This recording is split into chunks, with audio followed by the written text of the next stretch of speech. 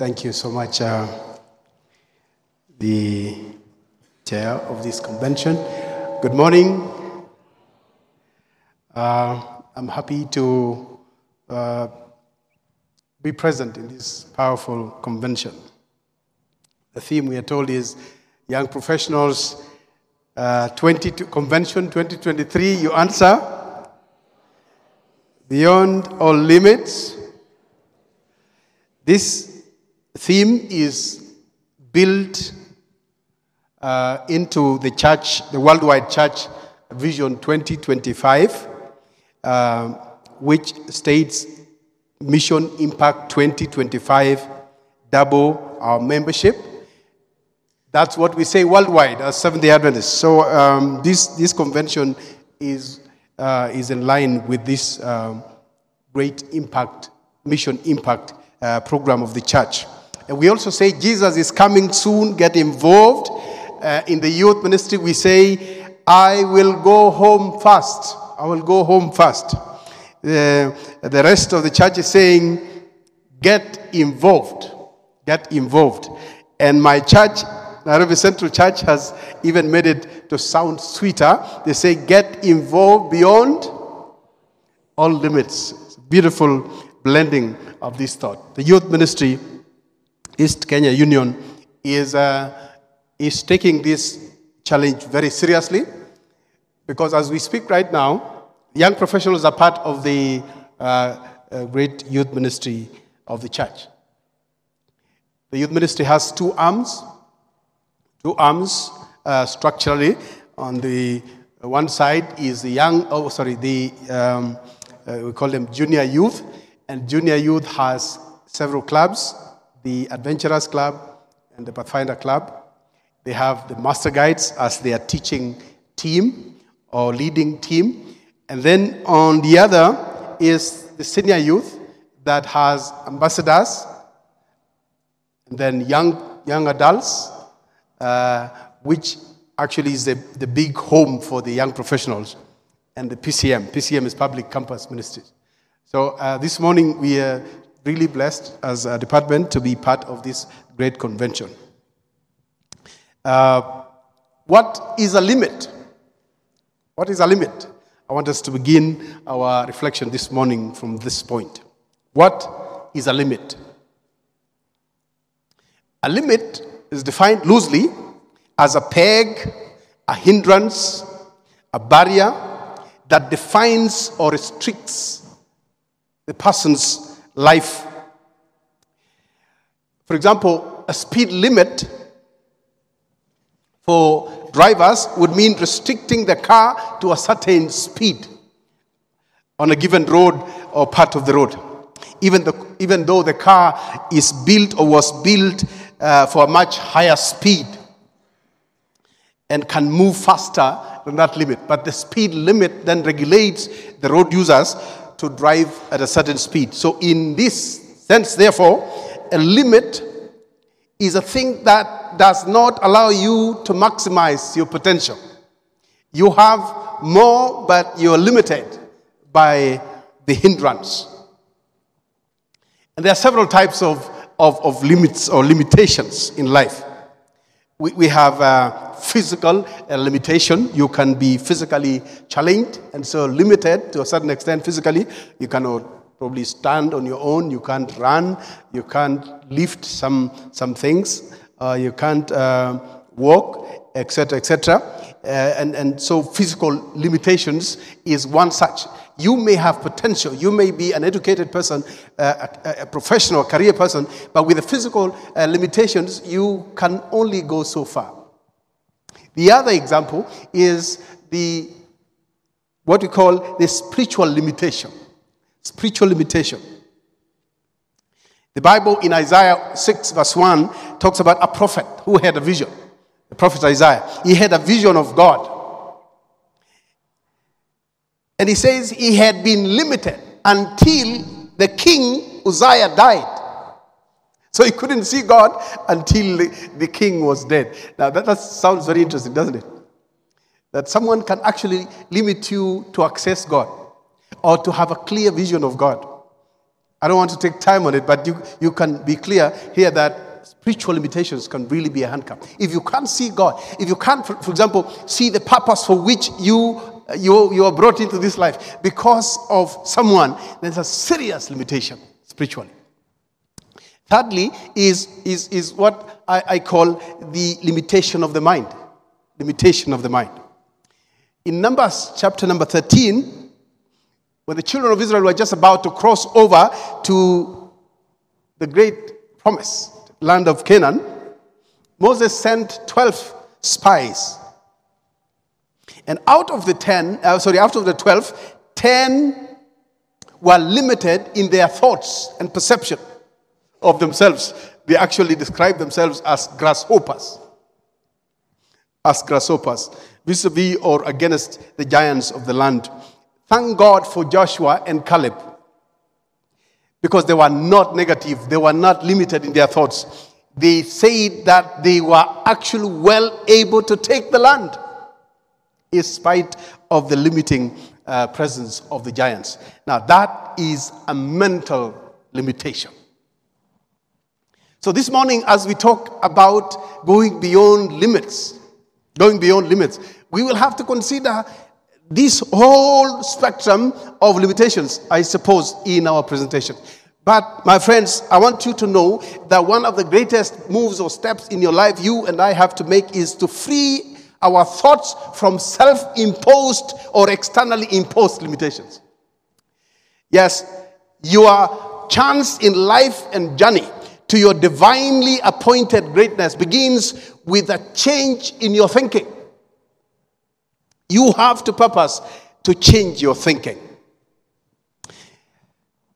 The Apostle Paul adds in Philippians chapter 4 and verse number 8, he says, whatsoever things are true, whatsoever things are honest, whatsoever things are just, whatsoever things are pure, whatsoever things are lovely, whatsoever thing, if anything is of good report, if there be any virtue, if there be any praise, think on those things. It's actually like saying, this theme today has to challenge our thinking. Going beyond limits has to challenge the way we view life. It could involve a change of worldview. The lenses with which we view life and process life. It's a very powerful influence for people. J.F. Kennedy, one of the presidents of the U.S., once said, altitude is determined by attitude. Very interesting. I don't know whether he had flying in mind or change management, but he is one of the leaders that had to move America to do things that had never been done. It is during his time that the Americans imagined they could go outside the earth into space. So if you really are destined to fly in this life, JF is saying you have a part to play, and that part is you start with some internal settings, and they are the settings of your thoughts. You have to begin to think big, even if you are too small. Even if you are short, you have to think as if you are tall. If you are so weak, you have to think as if you're strong, and so on. So, and finally, I want to share an example in the Bible, then we can kick off this discussion. How do we break out of limitations in this life? How do we do it? The Bible gives several examples of individuals who are young or old, sometimes very young, who pursued God and excellence in their own right and circles. And by choosing the account herein this morning, I deliberately bypassed the so many accounts. Because the example I have picked has not just the texture, but it has the context that fits a young professional, if you like. It's a story of a young man, a youth, if you like, with real challenges, which were imposed on him by his birth and upbringing. I don't know about you, But I think I really, really identify with this young man. You're born in a home that, none of us chose to be born where we were born. But you find yourself born into a home, and it had a whole set of limitations in your life. And most of us have had to break the canopy, the ceiling that naturally your home set for you. This example is such. Please come to the book of 1 Chronicles, chapter number 4.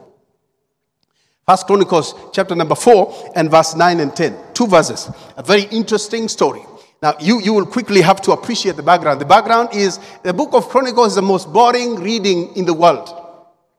Perhaps in church, let me say. And because it has names. Sometimes names that don't make meaning, or that don't mean anything. Names that just, listings of names. If you like, it's like visiting a cemetery. Visiting a cemetery, and just all you have to do all day is to look at the epistle, the tombstones with the names inscribed. That's exactly what this book is about. A tombstone venture. But somewhere in the middle of nowhere, verse number 9 and 10 pop up very powerfully. And I want you to pause with me and consider these 2 verses. The Bible is saying, and Jabez was more honorable than his brethren. It's right here, right? So we can read together.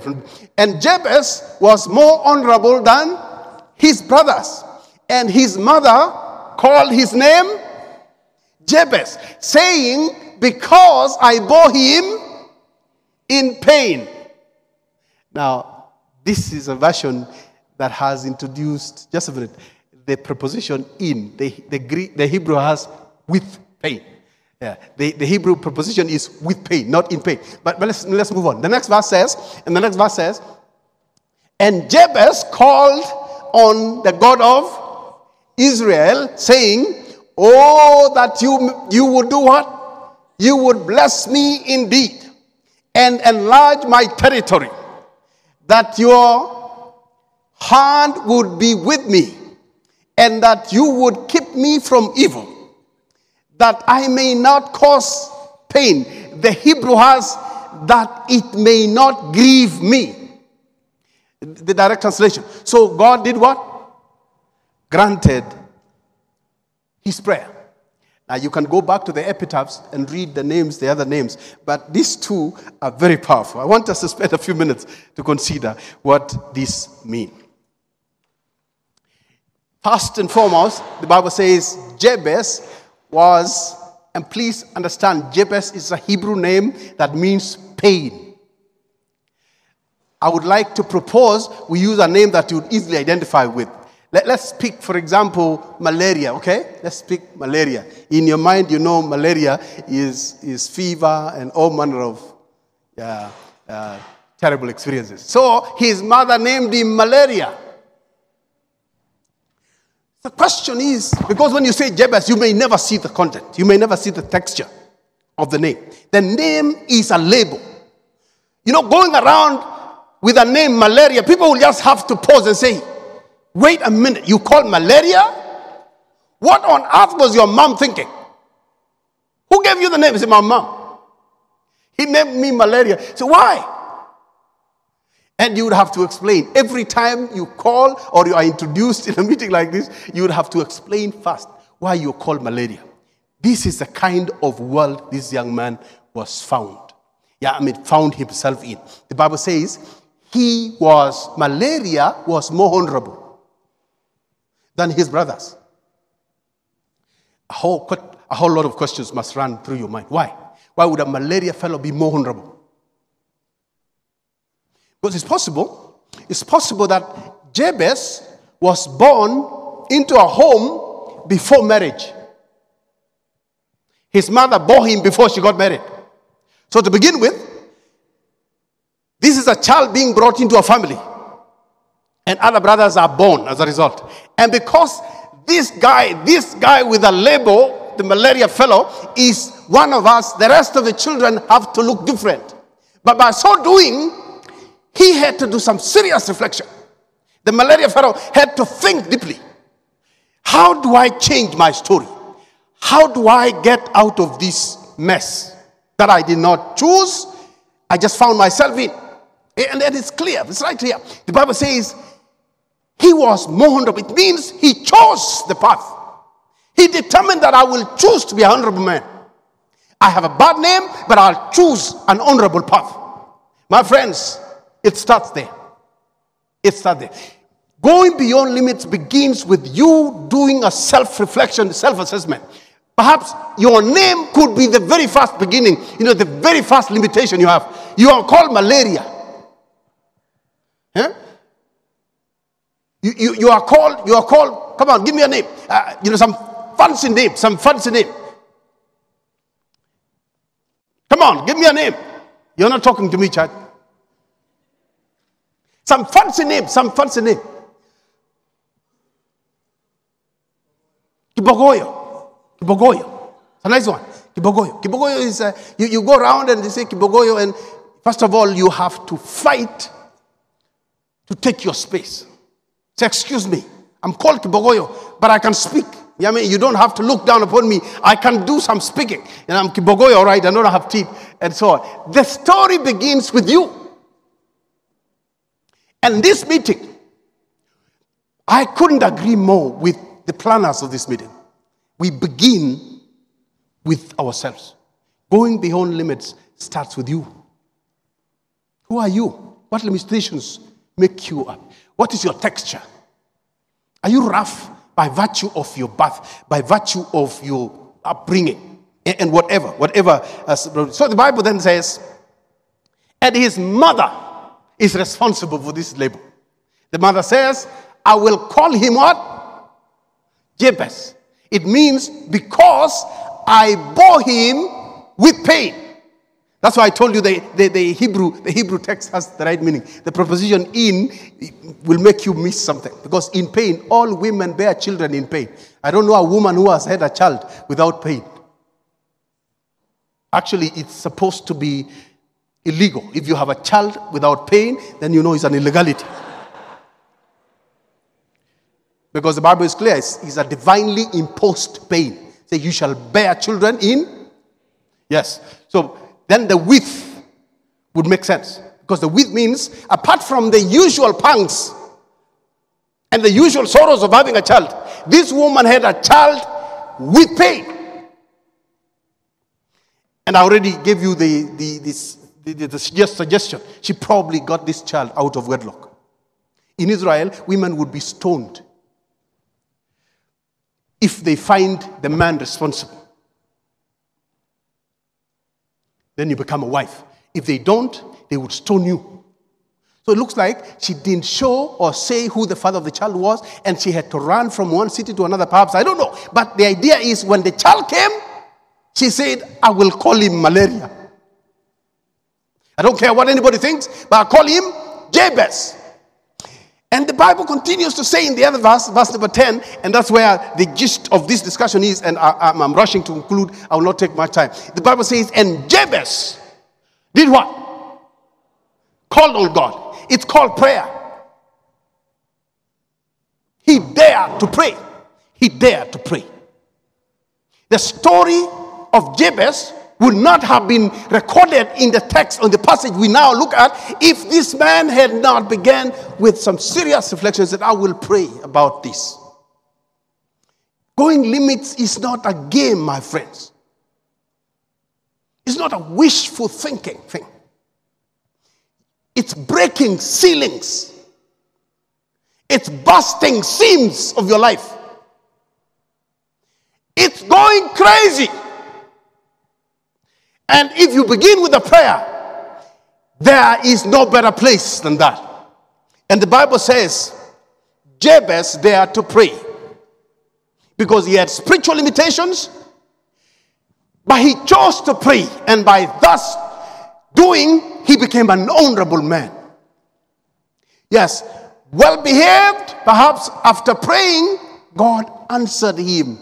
So he had no reason to keep on walking with a drooping head and feeling sorry for his name and so forth. Jabez, with a bad label, began with prayer. And when you look at the prayer, you find some beautiful things I want to point out before I stop. Point number one, his prayer says, bless me indeed. It's called a sanctified obsession. You're just crazy about God blessing you.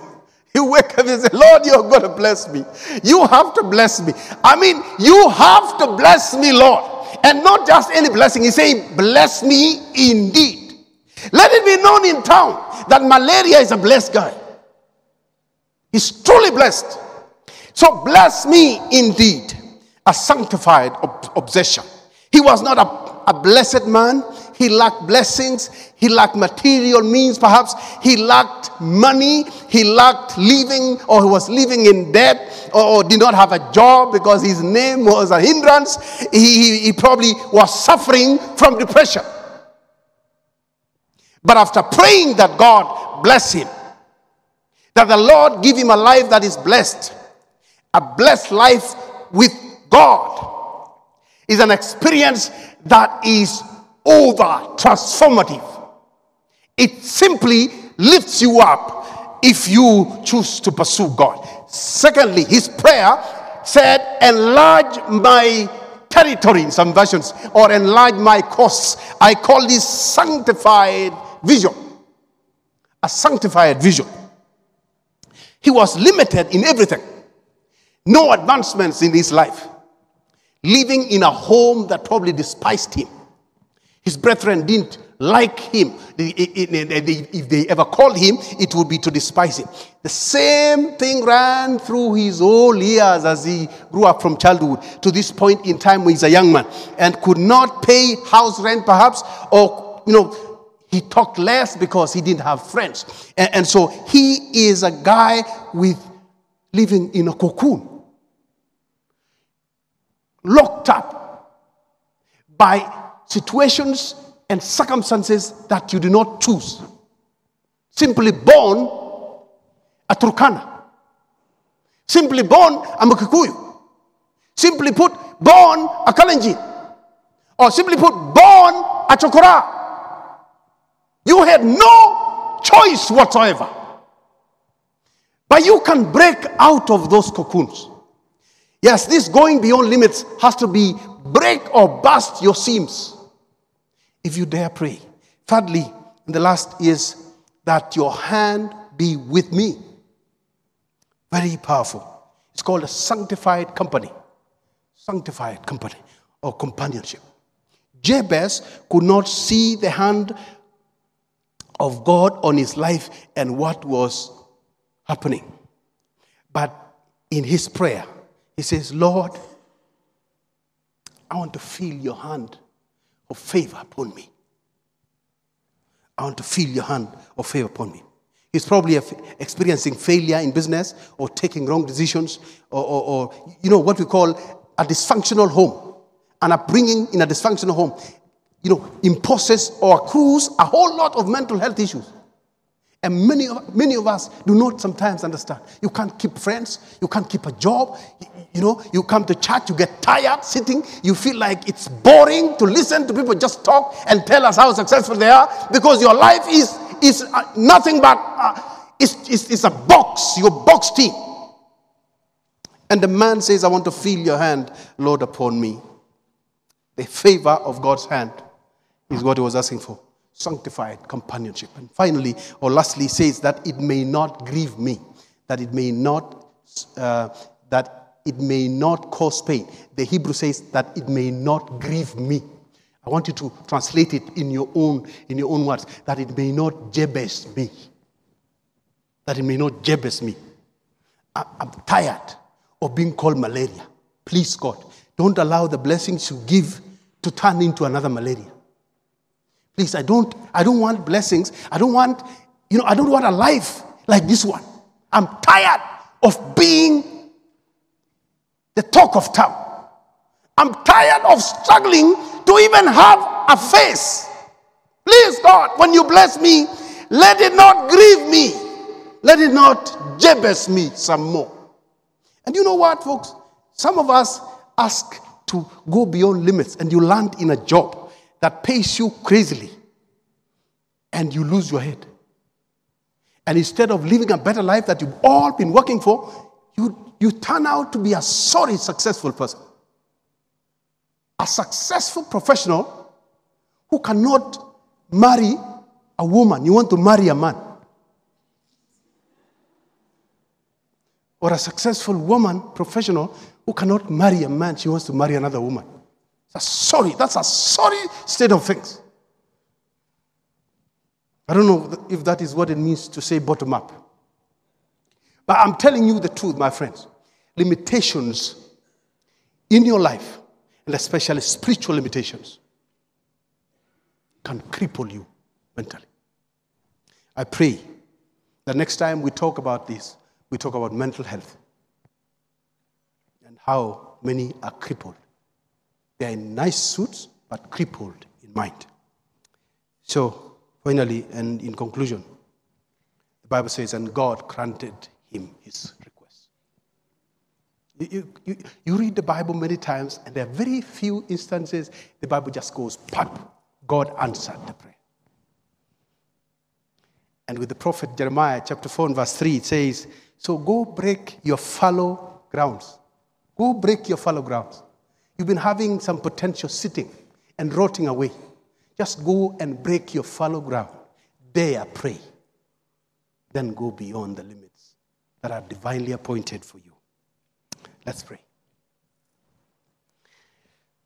Our Lord and Father in heaven, what a privilege to inspire young people to dare step into life by daring to pray in order to partner with you to go beyond all imaginable limits of their lives.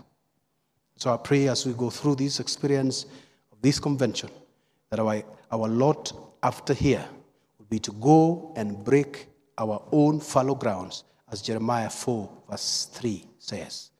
So pray in Jesus' name.